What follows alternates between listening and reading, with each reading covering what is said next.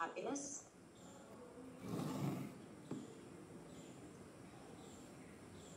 Or no satisfaction because of this?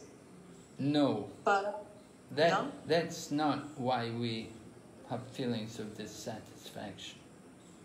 Okay. We explained yesterday the cause of dissatisfaction was due to disconnection with the Supreme. That is what I'm saying, Gurudev. Can we put it like that? But Parashakti means us, the spiritual energy, because we choose to be away, so we're covered by Apara Shakti, the material energy. Can we also say like that? It's not just we choose to be, but it's because we identify with the inferior energy, and we think of ourselves as the controller, and we think of ourselves as being independent. We think the energy belongs to us. We don't think that this energy is the property of the Supreme Lord. We're thinking it's all mine. It's my body. We're not understanding this body is given to us by the grace of the Supreme. So the problem is forgetfulness of Krishna. Because we've forgotten Krishna, therefore we have these problems. Alright, good. Clear. Got it. Thank you. We'll go ahead. Because the Supreme Being, the Absolute Personality of Godhead, is a complete person, He has complete and perfect intelligence to adjust everything by means of His different potencies. The Supreme Being is often compared to a fire, and everything organic and inorganic is compared to the heat and light. Did I just read that? Just as fire distributes energy in the form of the Lord, displays His energy in different ways. Yeah, He's full of inconceivable opulences, power, fame, beauty, knowledge, renunciation, right? This is Bhagavan. He has the 6 opulences. One should therefore be intelligent enough to know that except for the Lord, no one is a proprietor of anything. One should accept only those things that are set aside by the Lord as His quota. Now Prabhupada gives some examples. The cow, for instance, gives milk, but she does not drink that milk.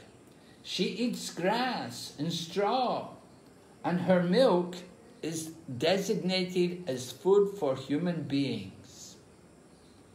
Oh, certainly the vegans would not like this, would they?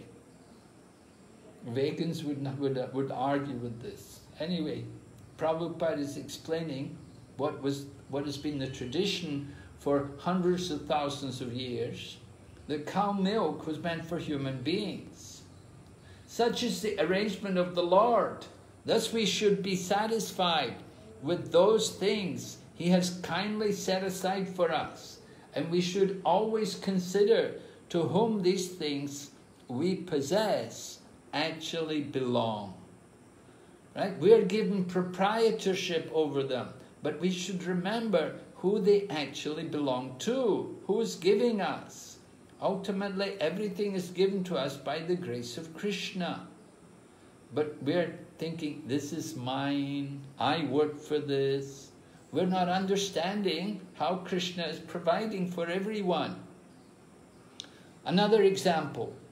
Take, for example, our dwelling, meaning our dwelling house, made of earth, wood, stone, iron, cement, and so many other material things. If we think in terms of Sri Isopanisad, we must know that we cannot produce any of these building materials ourselves. Right? We cannot produce wood. Wood comes from the tree. The trees grow by nature. Whose nature? God's nature. Similarly, stone. Where do we get stone from? It comes from the ground. Who put it there? Whose is it? Whose stone is it? It's not ours. It's been there long before we came. What is ours? Nothing is actually ours. Everything belongs to Krishna. We can simply bring them together, transform them into different shapes by our labor. Prabhupada gives a nice example. He says, a laborer cannot claim to be a proprietor of a thing just because he has worked hard to manufacture it.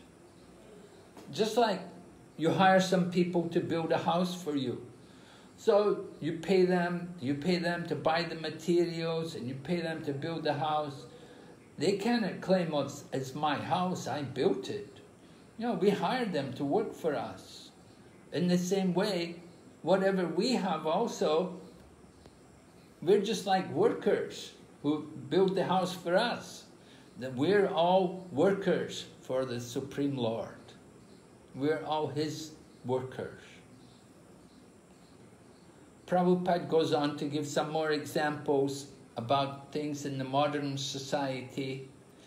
In Srila Prabhupada's time, it was a little different from how it is now, but still today, now today, there's still some communism in the world. China, there's 5 countries communist, I think. North Korea and China and Vietnam and a couple of other small places. Anyway, in modern society, there's always a great quarrel between the laborers and the capitalists. The laborers, meaning the communist movement, the quarrel has taken an international shape, and the world is in danger. Men face one another in enmity and snarl just like cats and dogs. Sri Isopanisad cannot give evidence to the cats and dogs, but it can deliver the message of Godhead to man through the bona fide acharyas, holy teachers. The human race should take the Vedic wisdom of Sri Isopanisad and not quarrel over material possessions. Is it a fact? Is it people in the world quarreling over material possessions? Yes. Yes, Maharaj. Can we give some examples?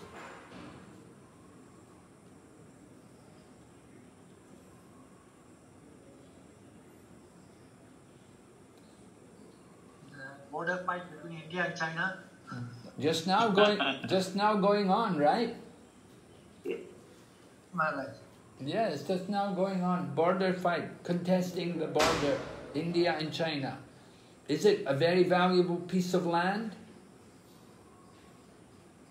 Somewhere in the mountains, in the Himalayas, useless land, nobody there. I know some years ago, number of years ago now, England went to war with Argentina because Argentina had taken possession of some islands which were off the coast of Argentina. They were called the Falklands. The Falkland Islands. There was nothing there. Useless little islands, uninhabited practically.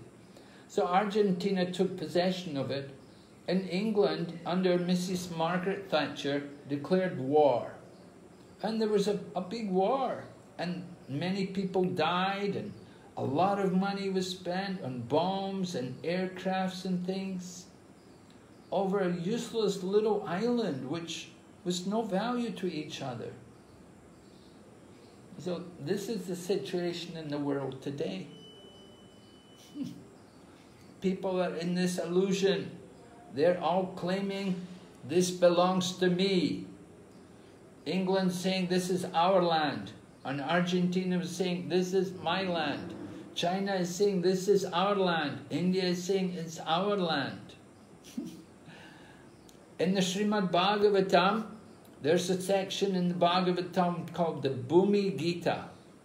Mother Earth is laughing at the kings who are fighting over her land. The kings are fighting wars to get possession of the land, and they end up both dying. the land is still there, but they're all dead. They kill each other and they're fighting. Srila Prabhupada saw himself when he was a young man. He saw at the time of the partition of India and Pakistan how people fought with each other, Hindu and Muslim. They fought with each other, killing each other. They were saying, this is my land. The land has always been here, but we're claiming belongs to me. So this is ignorance. I'd like to invite someone to read. Maybe Ram Gopinath Prabhu, could you read for me? Where on this section, one must be satisfied. One must be satisfied with whatever privileges are given to him by the mercy of the Lord. There can be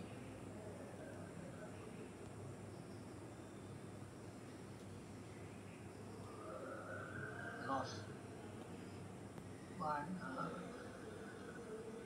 There can be no peace if the communist or capitalist or any other party claims proprietorship over the resources of the nature which are entirely the property of the Lord.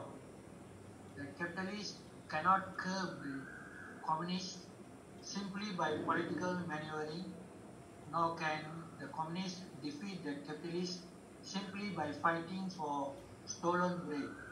Okay, simply by fighting for stolen bread, right? Prabhupada tells a story about how the communists came into power. He would tell how they would come to people and they would say, "Oh, you believe in God?" And the communists would say to them, "Go to your temple and pray to your God. Ask him to give you bread. You want some bread to eat? Go to your God. Go and pray there. Ask him to give you bread."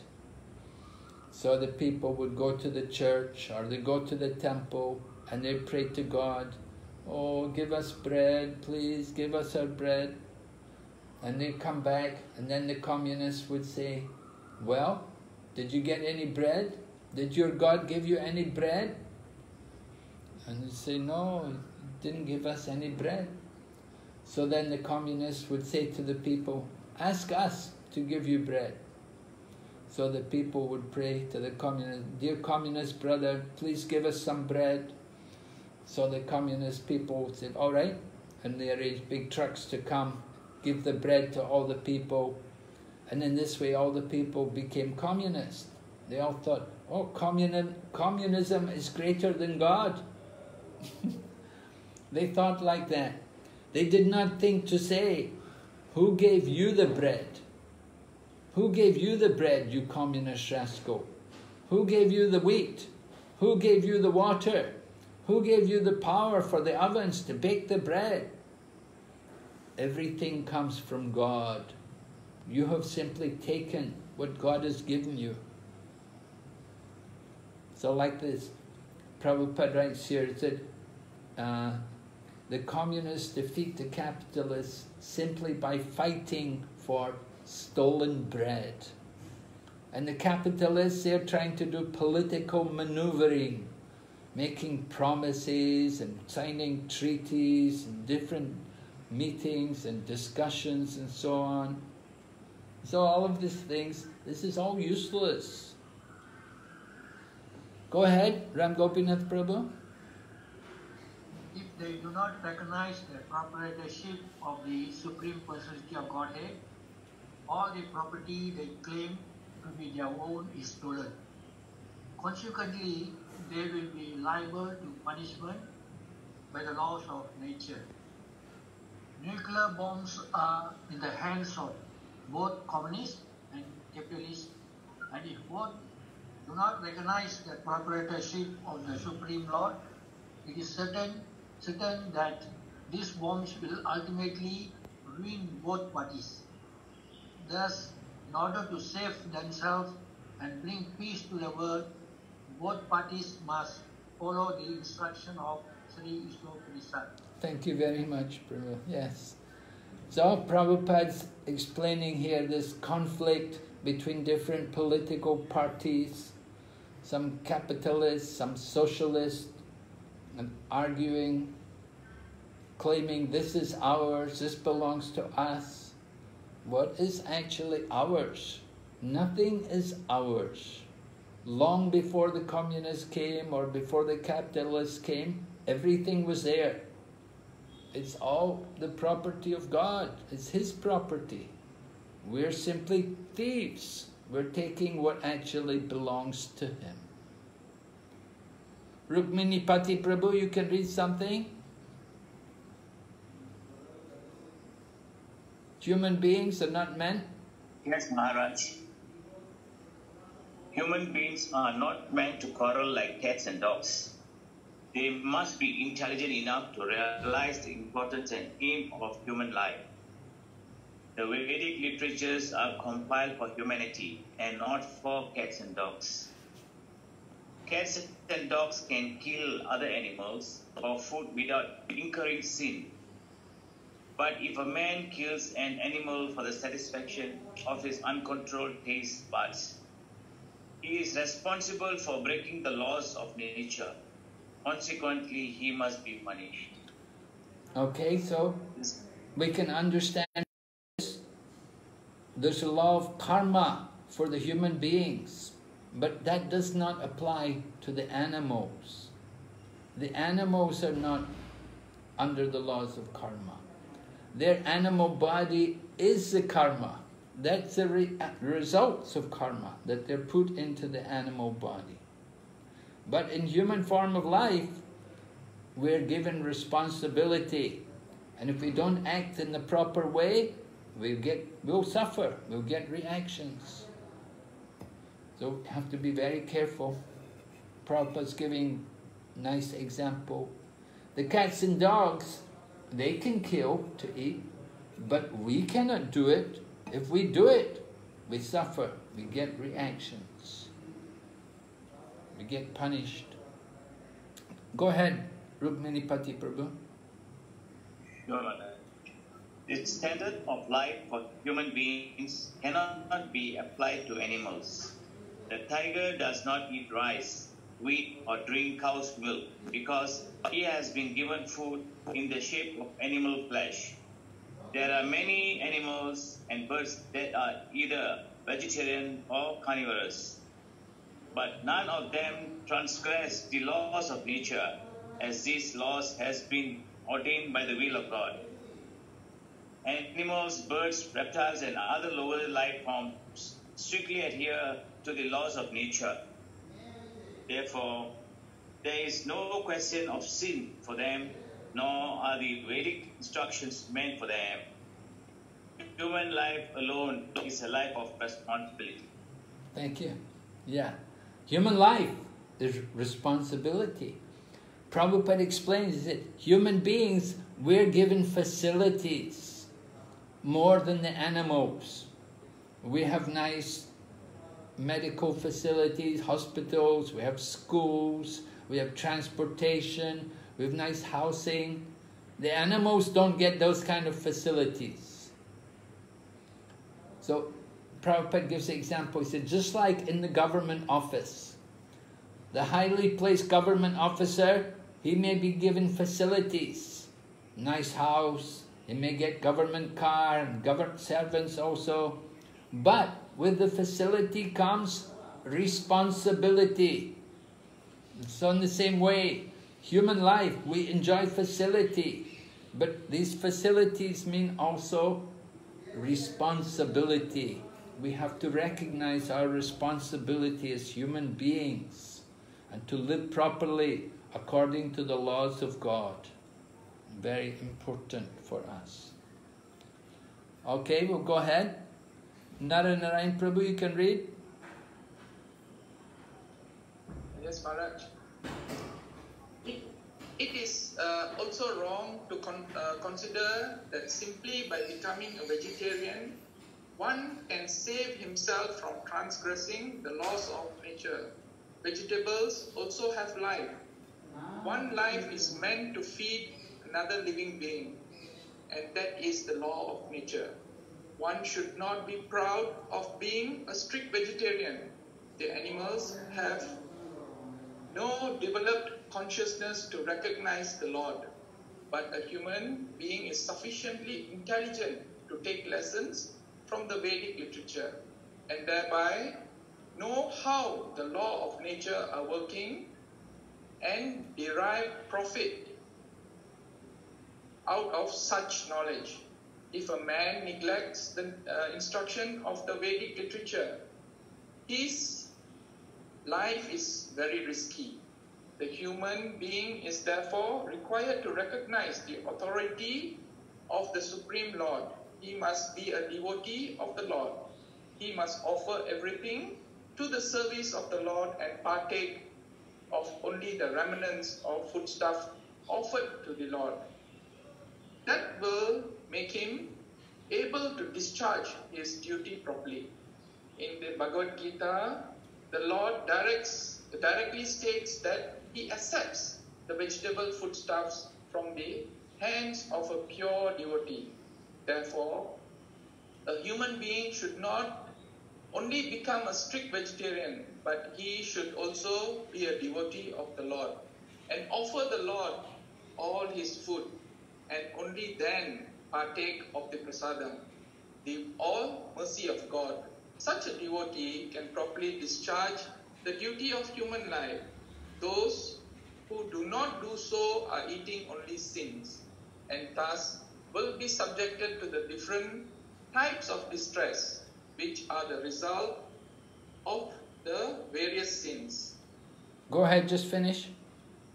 The root of sin is deliberate disobedience to the law of nature. Through not recognizing the proprietorship of the Lord, disobedience to the law of nature or disobedience to the order of the Lord may bring ruin to the human being. On the other hand, if one is sober and knows the laws of nature without being influenced by unnecessary attachment or abhorrence, he is sure to be recognized again by the Lord and thus become eligible to go back to Godhead, back to the eternal home. Thank you, Prabhu. Okay, so Srila Prabhupada is giving his purport here to this very important verse in the Isopanisad. Let me see, I have some PowerPoint here. Oh.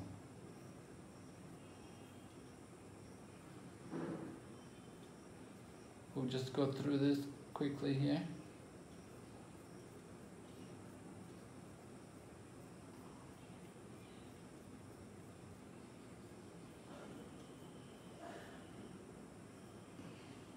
Okay, so here's the mantra.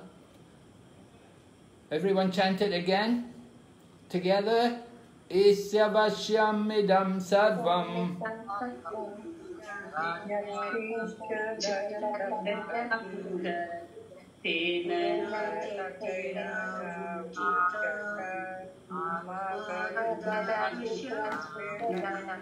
Okay, very good. Yeah. Okay, so we were discussing everything animate and inanimate. That's the translation. It's the property of the Lord. Isha, the Lord. Avashyam, owned and controlled. It's all His. He's the proprietor. We explained about the two energies, Para Prakriti and Apara Prakriti. What's the difference? What's superior, one is inferior. What? Why is it superior? The other one has got no consciousness. Right, yeah. One is animate, meaning conscious. The other is inanimate, no consciousness. There's nothing in the universe, does not belong to either the para or the apara. Therefore, everything is the property of the Lord, Prabhupada said. We read in the purport. We spoke about this Bhagavat communism. Now, we want to understand what is, Prabhupada speaks about this Bhagavata communism. Can you understand what the meaning is? What does the communist people say? Who does everything belong to? in a communist society. Everything belongs to the government. Yes, everything belongs to the government or to the state. So Prabhupada said we're speaking about Bhagavata communism. So who does everything belong to? Krishna. Yes, yes, Krishna. everything is Krishna's, right? Someone can read this? Read for me this slide. Mataji? As the communists, we say everything belongs to the state. We say everything belongs to God. We never say that anything belongs to anyone. No, this is Bhagavata communism. So everything belongs to God. Bhagavad Gita, chapter 1, text 15. Thank you. Very nice. Yes. We never say this belongs to me or this belongs to her or him. No, everything belongs to Krishna. One time the devotees were in Vrindavan, and the devotees were going, when they first came to Vrindavan, they used to take sweets. They'd go past the sweet shop and they'd just take sweets. And the people got a bit upset and they came to Prabhupada and complained. They said, Prabhupada, your disciples are just taking the sweets from our shop. They don't pay anything. Prabhupada said, that's not good. Prabhupada spoke to the devotees. He said, why are you doing that? The devotees said, but Prabhupada, you said everything is prasadam. We thought we could just take it.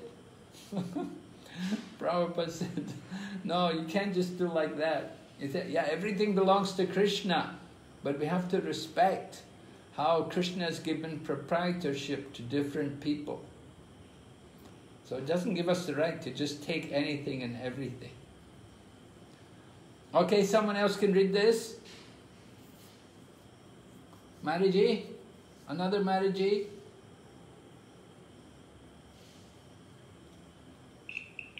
So we should not take anything neglectfully, neither we should be careless to take care of Krishna's property, Krishna's living being, Krishna's house, Krishna's temple, Krishna's business. Yes, we have to take care of everything. Sometimes, you know, I remember when I was a young devotee, the temple would buy cars for Sankirtan, and nobody would ever take care of the car. Nobody would put petrol, nobody would check the oil, nobody would check the tire pressure. They say, oh, it's Krishna's car. You know, when it's your own car, you take more care.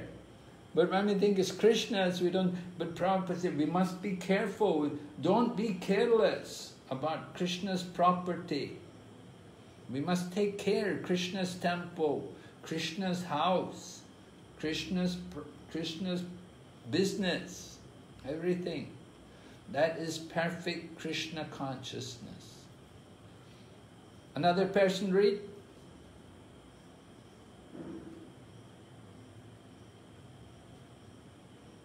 Madhajis, come on, read. Krishna's, everything Krishna's. Isavasyam idam sarvam yatkincha jagatyam jagat.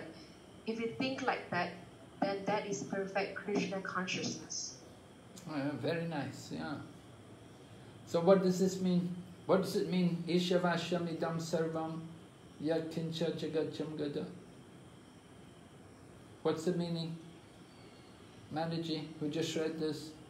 Everything plus Krishna is Krishna. Yeah.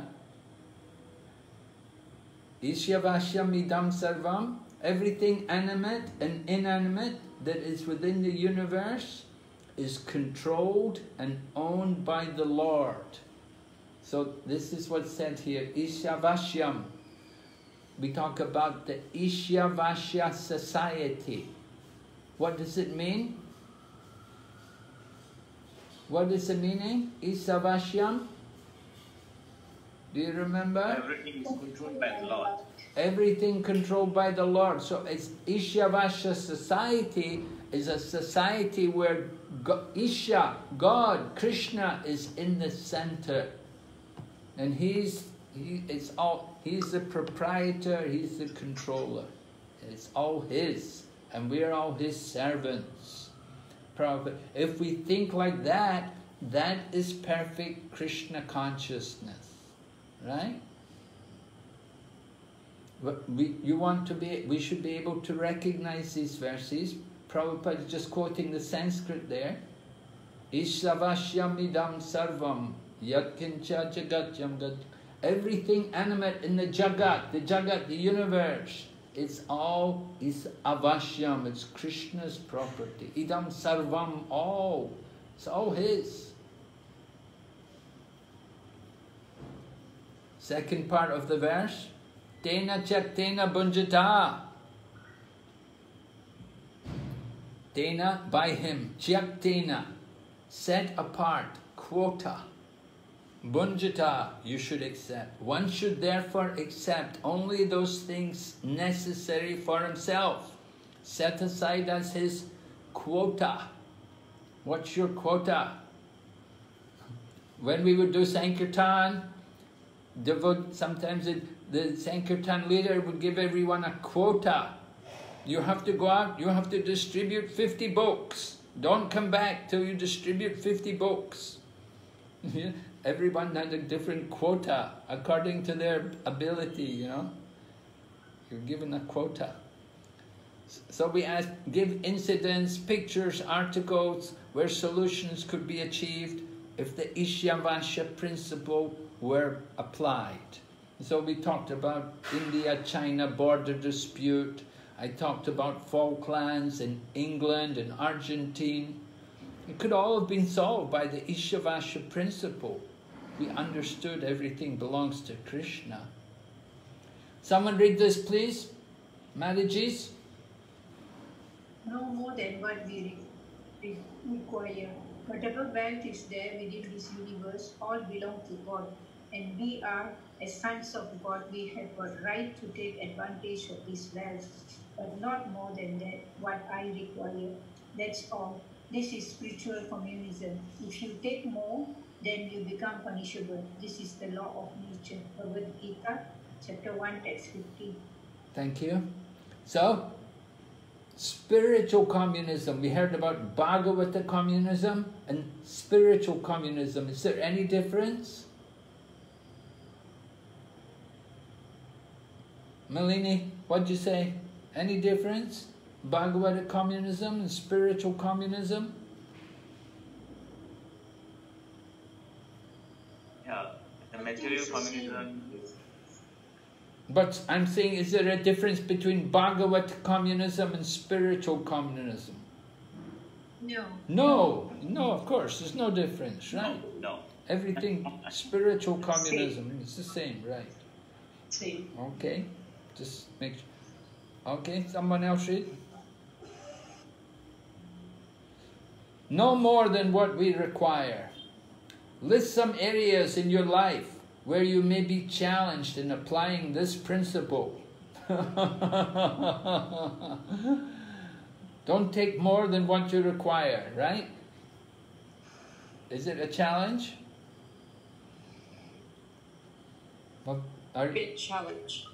In what areas you might be challenged in this, taking more than you require?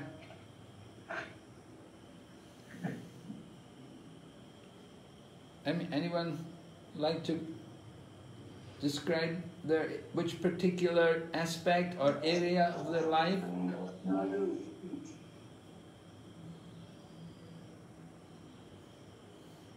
Don't take more than what we require.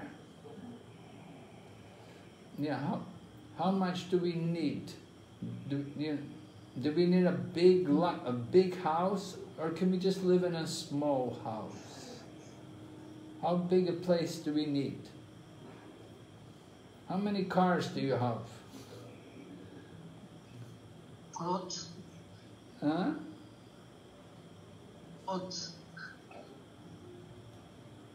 I'm sorry? I don't know what you're saying. Dress clothes. Oh, clothes. Okay. Yeah, clothes. You may have more clothes. Your wardrobe is very full. You have a lot of nice clothes there. Hardly ever wear them. Shoes. Oh, yes, shoes. Oh, we love to have shoes. I know. Prasadam, we often take more than what we need. Monthly earnings. Oh, you have more money than what you need. That's not a problem. Yeah, we can help you there. Come and see us, we'll help you. You may be challenged. Handbags. Handbags, yeah. Ladies, well, ladies like to have these different things, you know, they have to have a handbag which goes with a particular dress. So the handbag has to be a particular color which fits with that dress. And so as they have many dresses, they have to have a handbag to go with each dress. And then shoes also should be going with the dress. And this way you get a big wardrobe. Well, that's for ladies. Jewels. Jewels, jewelry, oh, okay, yeah, a lot of jewelry. What about the man? Did the man have any problem sometimes? You know, ladies, they have, you know, ladies are entitled to have a bit more than men. You know, ladies need clothes, they need to decorate, they need to dress nicely. What about men? Where do men have the problem?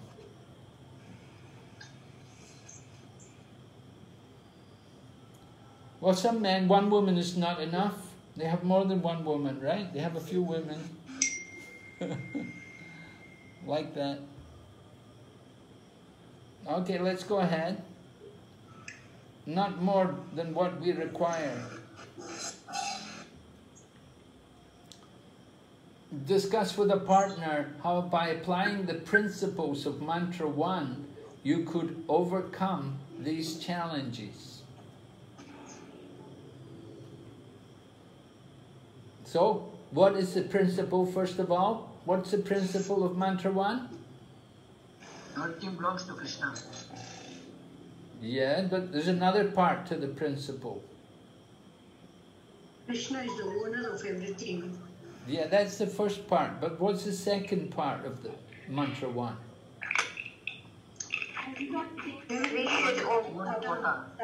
Yes, that we're only allowed a particular quota. We should only take what's necessary for ourselves. We shouldn't take more than what we actually need.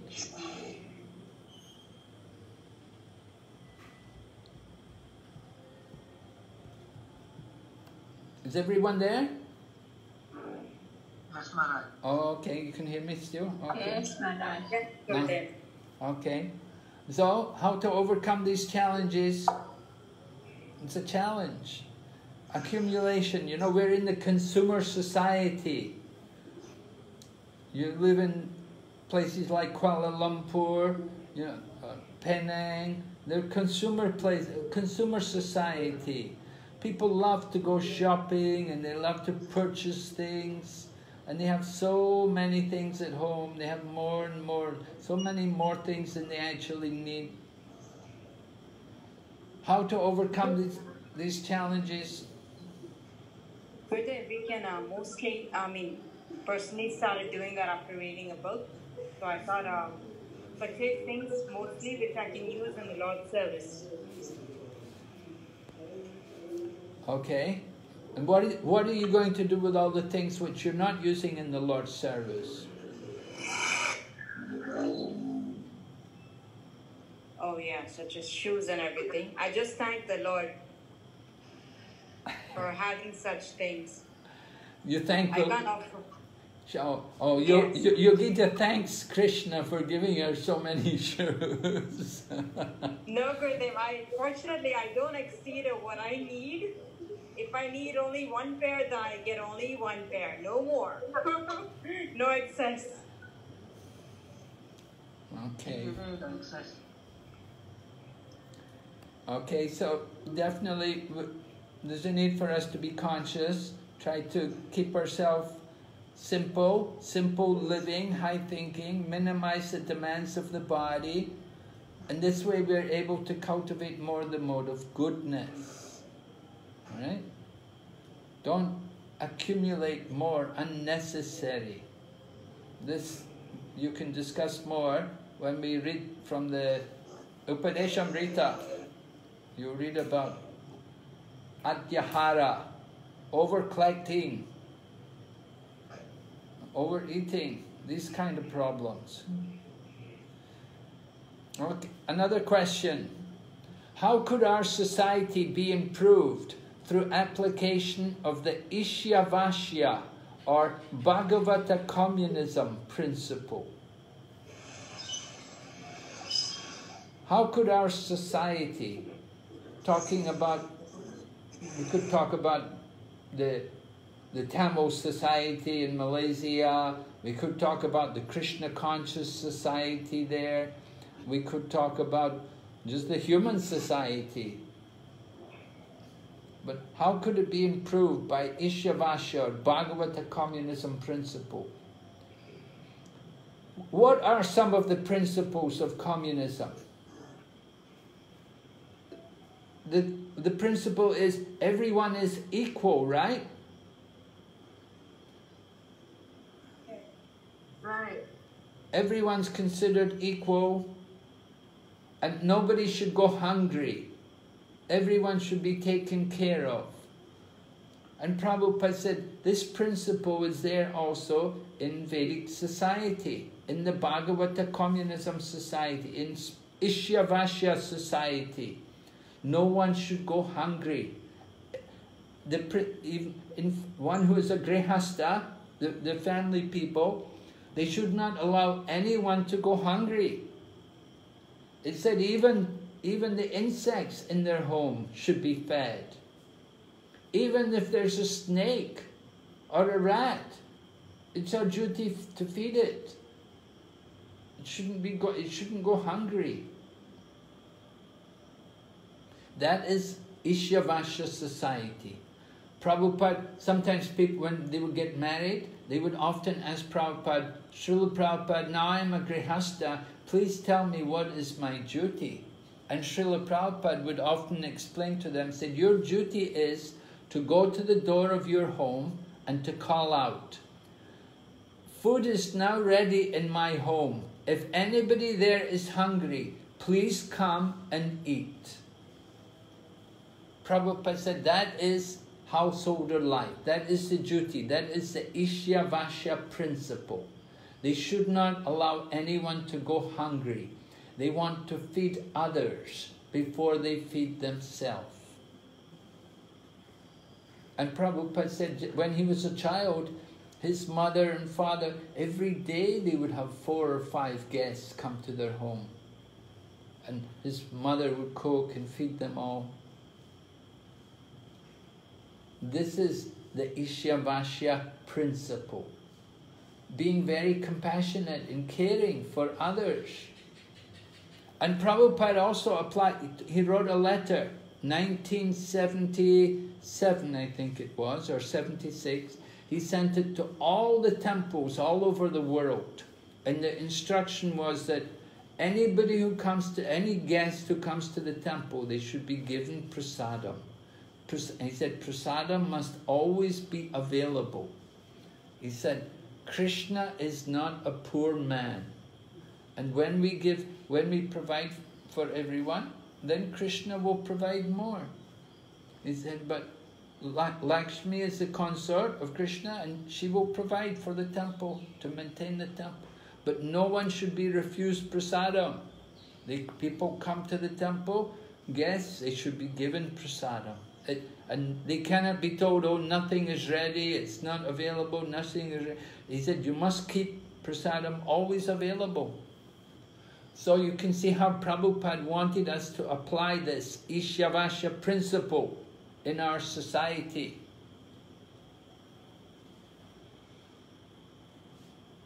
Just think how the world could be improved if we were more God conscious, if we had this more, if we all had this principle of understanding that everything belongs to God. But what do? We think, this is mine. We build a big fence or a big wall, and then we put a sign up, beware of the dog. Don't come to my house, I've got a big dog here. My dog will get you.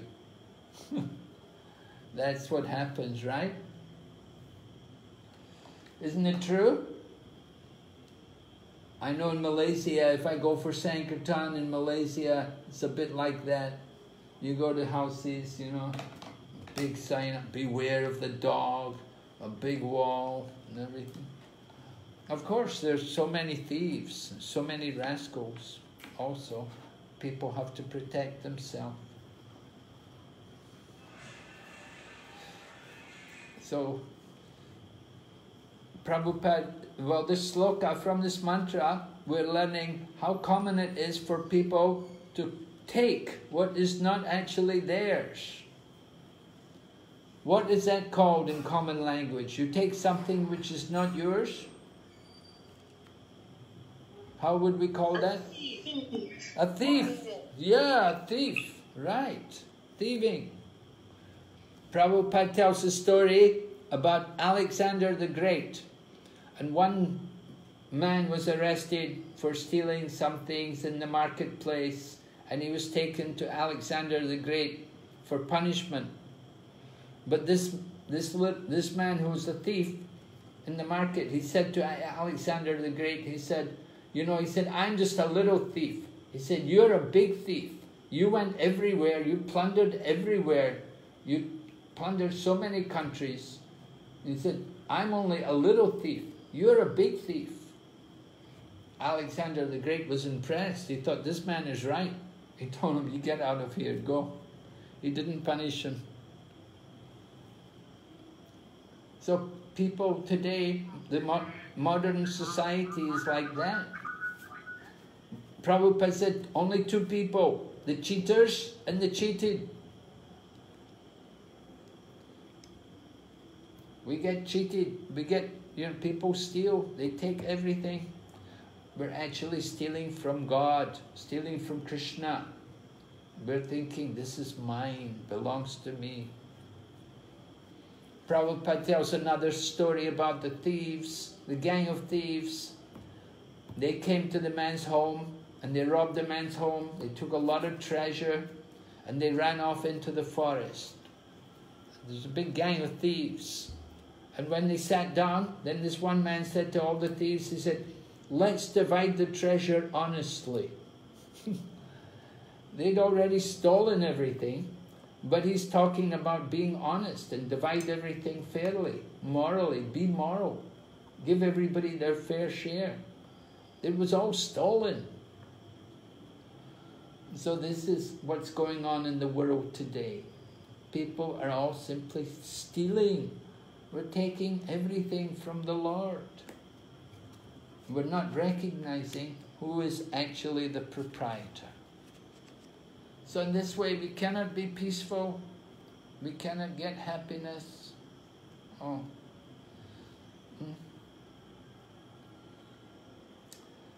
Okay, are there any questions on this mantra?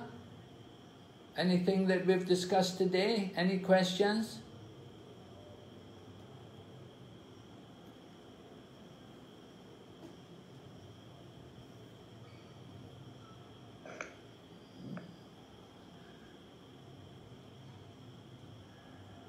Hare Krishna Maharaj. Hare Krishna.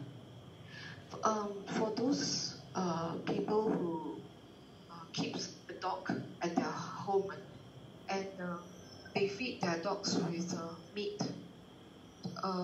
does the dog owner get the sin of feeding meat to the dogs? Yes, actually he does. Oh. Because he's not just feeding the meat to the dog, he's purchasing the meat. Right? He's purchasing the meat. And by purchasing the meat, then you're encouraging people to kill animals, which they do to process the meat. And you come along and you purchase the meat, and then you feed it to your dog. So yeah, you get some karma for this. Purchasing meat in the marketplace. Now the dog can eat, but the dog is expected to get the meat himself. It's not your job to kill the animal or to purchase the meat and feed to him. We see here in Mayapur, there's a number of dogs. They don't eat meat. What do they eat? They get prasadam. Different people will give them prasadam. There's no meat eaters here, but there are dogs here, and they're all eating. They're getting food. That's why they're here. They're not getting any meat. If they want meat, they have to hunt it themselves. They have to get the animal themselves and eat it. Okay.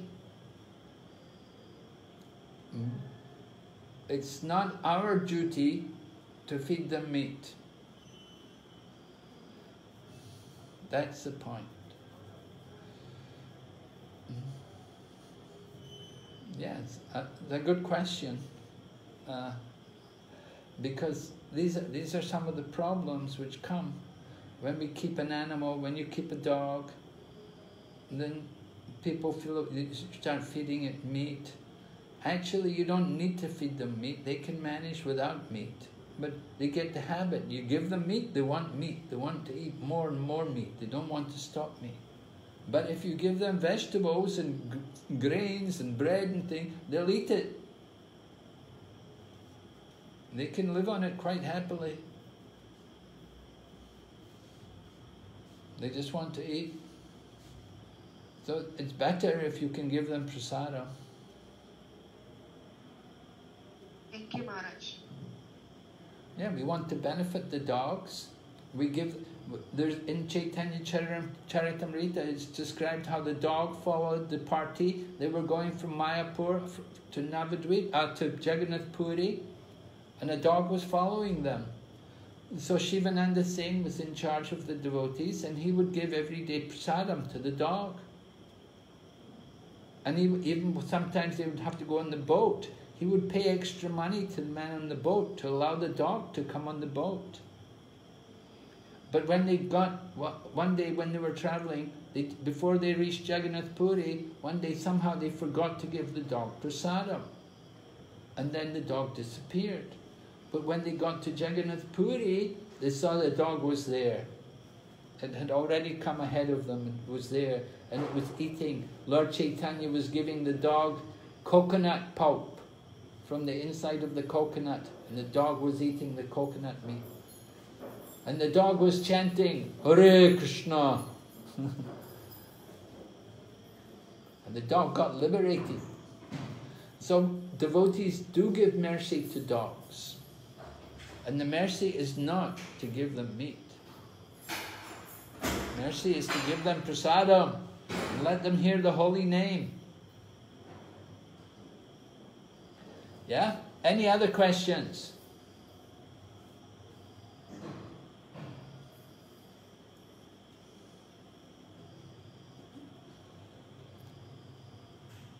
Everybody knows what your quota is?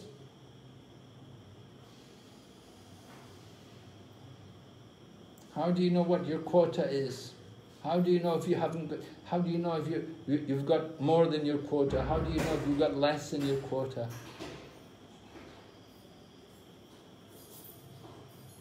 Do you know?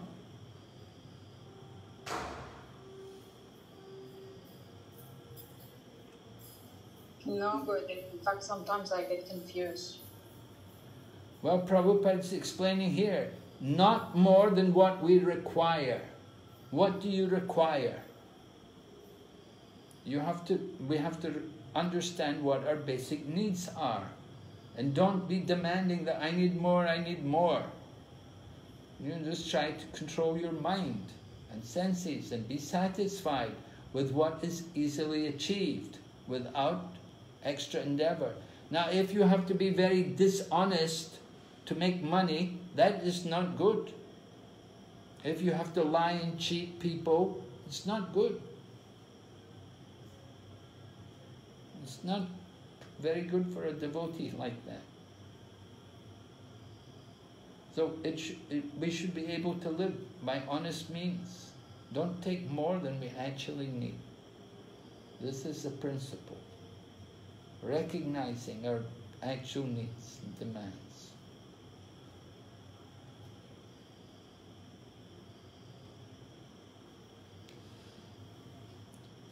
Yeah.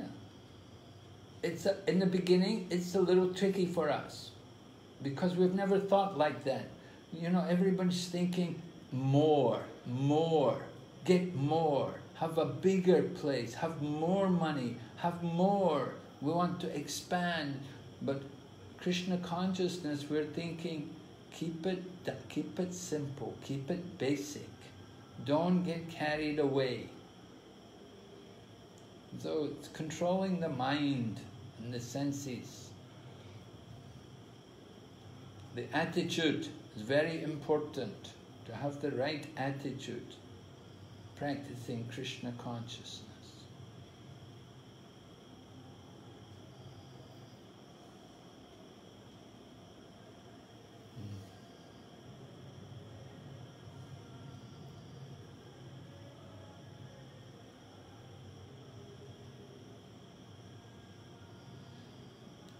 When we take more, we get punished. That's the problem.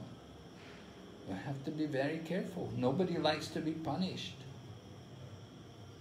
So spiritual communism, caring for others, seeing everybody equally.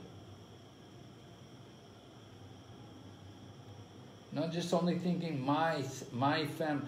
When we think about myself, first we're thinking myself, then we're thinking my family. It's the extended self. And then we're thinking my community. Then we're thinking my country. Like that. This just extended selfishness. Other form, just the same thing. We're thinking about ourselves, but in expanded forms, in extended forms. So we're all sons of God. We have to take advantage of the wealth of God, but not more than what we require.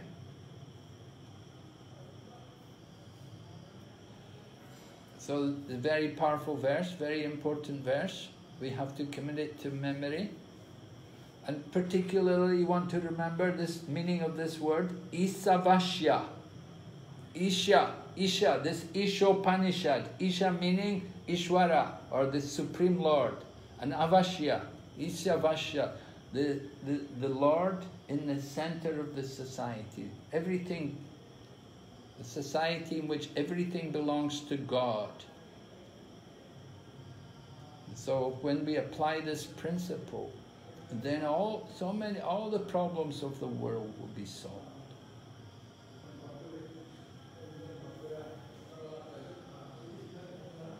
We're thinking the cows are there for us to eat. The animals, so many animals killing. We don't think what is actually meant for us, what is actually given by God for our maintenance. The proper food, the food grains, the fruits, the vegetables. So many things are there. Okay, so we will stop there now. Please look over this verse again. Try to familiarize and remember this invocation in the first mantra. And tomorrow we'll go on to mantra number 2. Thank you very much. Hare Krishna. Srila Prabhupada ki Srila Prabhupada ki Jai. Hare Krishna Prabhu. Hare Krishna. Hare Krishna.